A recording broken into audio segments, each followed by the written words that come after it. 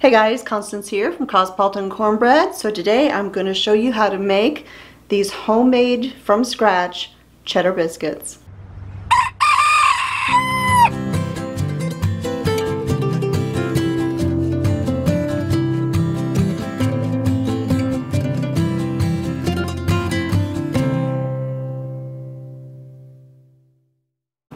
So to begin with, I have got my oven preheating over there at 450 degrees, and the first thing I'm going to do is grate some cheddar cheese. Now I like to use sharp or at least medium cheddar cheese because it's going to give your biscuits a tremendous cheesy flavor. Of course you can use mild if that's what you have on hand as well. And I like to grate my own cheese because it's more cost effective for one thing. But also, I don't have to worry about the cheese being dry or any sort of additives that they put in some shredded cheese to keep it from sticking together. Now, this ingredient, you don't have to measure it precisely. You just want to kind of eyeball it. You want about 1.5 cups of shredded cheese. And that's probably more than enough right there. So now I'm going to set the cheese aside for just a minute, and I'm going to start on my dry ingredients. We're going to need 2 cups of all-purpose flour,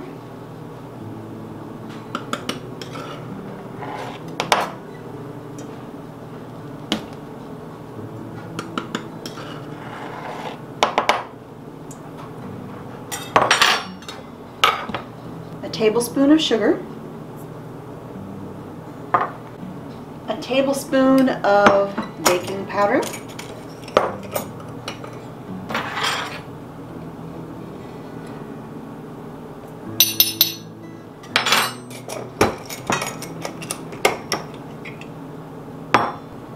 half a teaspoon of cream of tartar,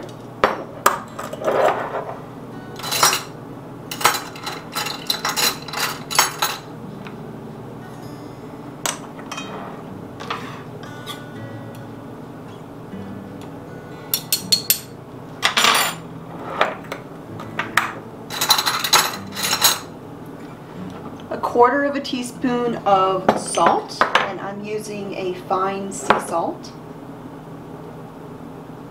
and a 1/4 teaspoon of baking soda.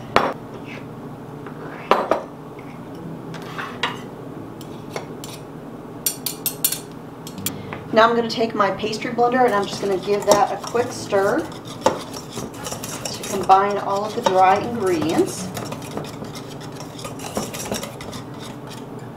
Now I need a 1/2 cup, which is a full stick of unsalted butter, and you want it to be cold.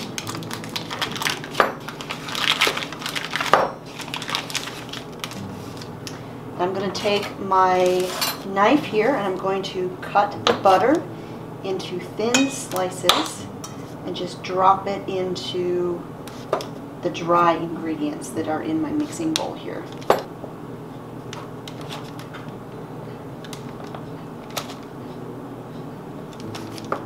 Alright, so now I'm going to take my pastry blender and I'm going to cut the butter into the dry ingredients. And you're going to do this until, just like most biscuit recipes, that you don't have any pieces of butter that are bigger than a pea. And as you do this, the butter will stick to your pastry blender sometimes. If it starts to really bind up on there, just take a knife and just kind of scrape it off and just keep going. But making sure that your butter is nice and cold will help prevent that from happening too much. I have to tell you, when I first started making these, it was when our children, and the oven's ready, it's when our children were younger, and Mr. Smith would hide the leftovers up on top of the refrigerator to keep the kids from getting them, because he would want to take any biscuits that were left with him to work the next day. Well, that worked until one of our children was tall enough to see where he was hiding them. So now I'm going to add in my shredded cheese. Just drop that in the bowl. And I'm just going to take my spatula and stir in the cheese so that the flour and everything just kind of coats all of it. That way the cheese will blend in a little bit more easily without clumping together.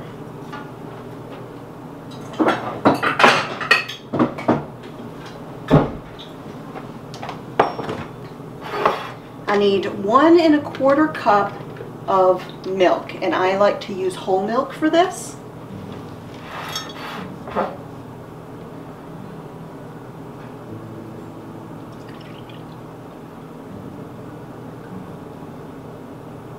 Oh, perfect. Didn't have to open the other carton. Alrighty. So I'm just going to pour in the milk. And now I'm just going to take my spatula and I'm just going to stir until everything is mixed together and you don't have any more dry flour anywhere. Now this particular recipe is for drop biscuits. That means you're not going to be patting out the dough and using a biscuit cutter or anything like that. You're just going to scoop the dough to where you're going to bake it and go from there. It's super, super easy. So now I don't have any more dry ingredients. Everything is nice and combined. So I'm going to stop and I'm going to head over to the stove. But we'll take this along. Alright, so now I'm going to prepare my skillet. I've got a cast iron skillet here.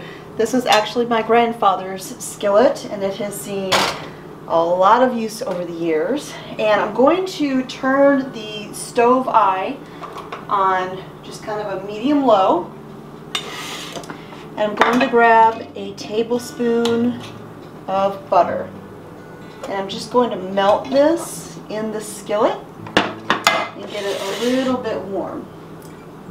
Alright, so I'm just letting the butter melt in the skillet here. And I want the skillet to get a little bit warm, but not hot. Not so hot that I fry the bottom of the dough. So this is just getting melted.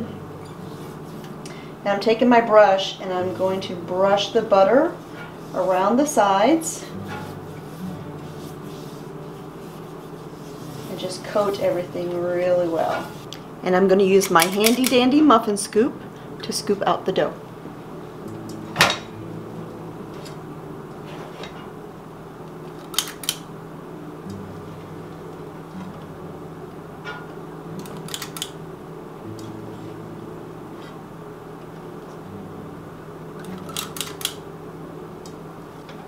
And just like that, your biscuits are ready to go in the oven. These are going to bake at 450 degrees for about 20 minutes. I do like to always set my timer a little bit short though, so I'll set it for 18 minutes. That way I can check them before they're all the way finished and just make sure that they don't need to come out a little bit sooner. But generally, these are always right at the 20-minute mark for me.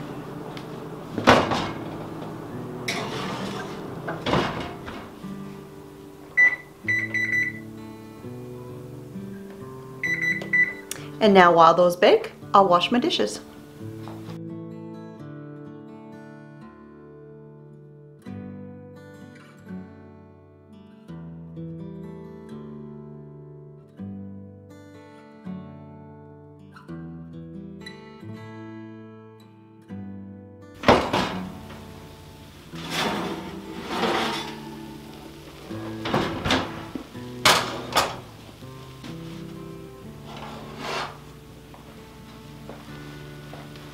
And there you go. Homemade, piping hot cheddar biscuits straight out of the oven, cooked in a cast iron skillet. These things are fantastic and they go great with any soup, any pasta. I mean, anything that you would want a bread on the side, you can make these to go with it. So I'm going to set this down since it's hot. So if you like that recipe and you would like more of them, be sure to check out my blog, cosmopolitancornbread.com.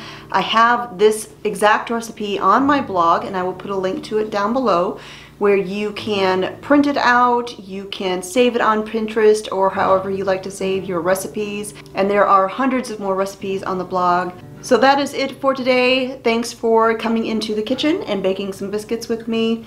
My name is Constance, and I do at least 3 videos a week on homesteading, home cooking, and back to basics. So if you aren't already subscribed, be sure to hit that subscribe button, give me a thumbs up, and I'll talk to y'all next time.